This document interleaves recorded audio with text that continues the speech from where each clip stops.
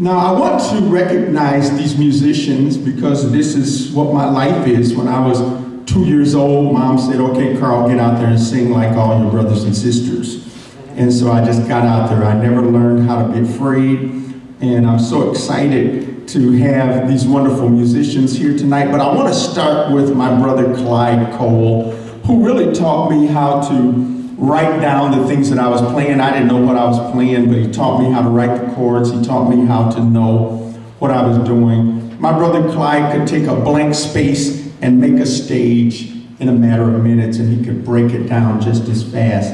One of the finest guitarists that I know, and one of the finest people and human beings I know. Will you help me to welcome my brother Clyde on the guitar?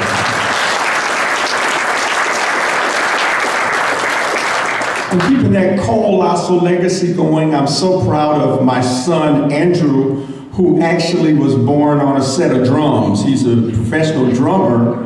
And then my brother Clyde said, Carl, keep your eyes open. He's going to pick a bass up. I said, Andrew's not going to pick the bass up. And before I knew it, he picked the bass up.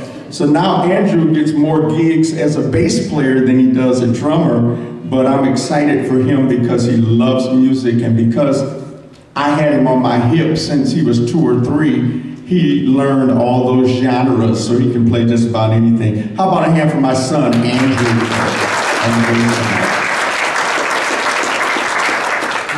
Ladies and gentlemen, I don't know what these guys think they're doing, but I don't have any bail money for them if the cops come in here and get them. They did some illegal stuff. I'm really appreciative of one of the greatest percussionists and drummers that I know, a wonderful friend through the years and in Sounds of Good News history. We're so excited to have Mr. Tim Austin on the drums tonight. And I'm excited about this guy because I've been welcoming him to play with our group since he was a young guy. He might have been an older teen, I know early 20s. And for some reason, he just never left us, and he's still here, and I'm so excited about one of the finest tenor saxophonists you're going to hear. How about a big hand for Mr. Ryan Swanson? So we're going to do a piece for you now that was written by George and Ira Gershwin in 1930. This is a wonderful song called I've Got Rhythm and I've Got Music. Who can ask for anything more?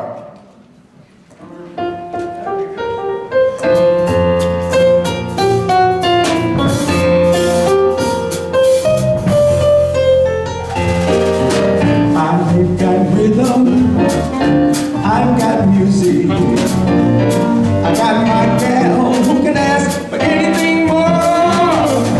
I've got daisies in green pastures, I've got music who can ask